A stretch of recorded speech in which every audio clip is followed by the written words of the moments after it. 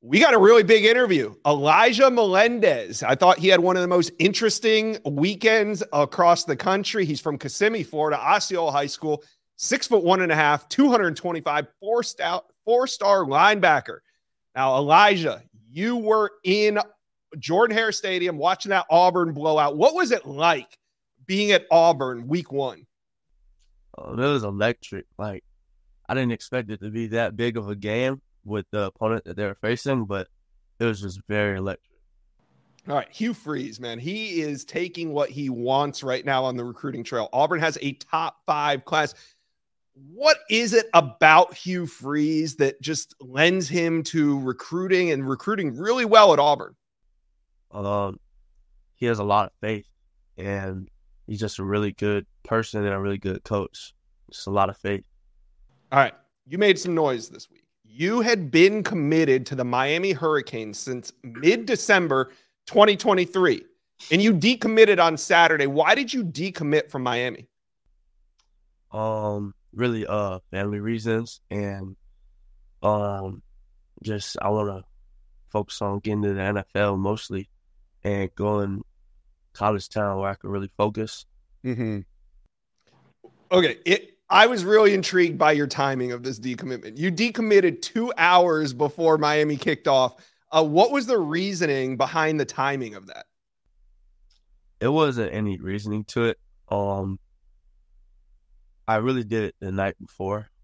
So you let the staff know the night before, and then you just made it public the next day? Yeah. I thought maybe you did it because like you knew the Miami coaching staff would be in pregame warmups and they wouldn't bother you if you decommitted like 2 hours before the game. That wasn't why? Nah, that would have been smart though. That would have been a little smart, I guess. So you show, but it worked out. I mean, you arrive at Auburn's campus, newly decommitted. Is Auburn, do you feel like they're making you a priority? Yeah, I feel like they're making me a priority. Who else is? I mean, now that you're back on the market, who are the teams in contention for you right now?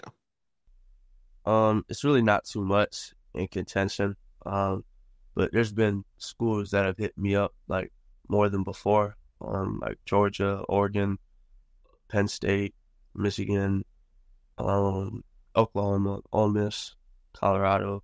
Nice. Yeah. All right. Yeah. And I know you've already made a visit to Colorado. What other visits do you want to take this fall? I haven't really planned any other visits yet, so I'm not really too sure about that yet. Okay. Kind of sounds like you're ready to make a decision here. Are you getting close to it? I'm not really sure yet. I'm just taking my time right now. I mean, I'm just doing the math. You decommitted from Miami. You show up at Auburn. You don't really have any other visits on your mind. You don't have any other real schools that you want to talk about. It seems like Auburn leads for you right now. Is that safe to say? Yeah, I would say that.